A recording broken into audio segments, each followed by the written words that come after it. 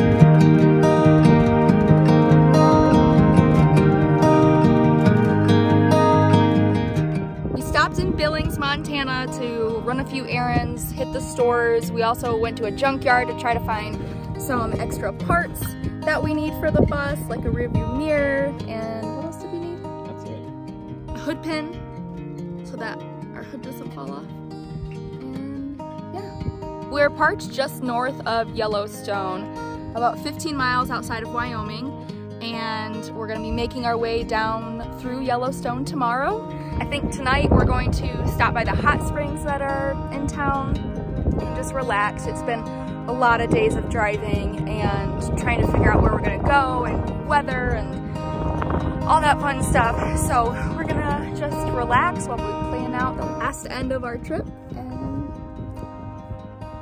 eat some delicious